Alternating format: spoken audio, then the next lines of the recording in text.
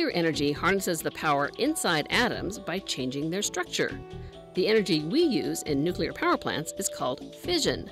Nuclear fission releases energy by splitting atoms. Nuclear fusion happens when two lighter atoms are combined into a larger one.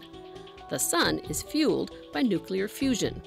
It takes extreme amounts of pressure and temperature to fuse or combine atoms, so we on Earth don't have any way to produce large amounts of energy by nuclear fusion.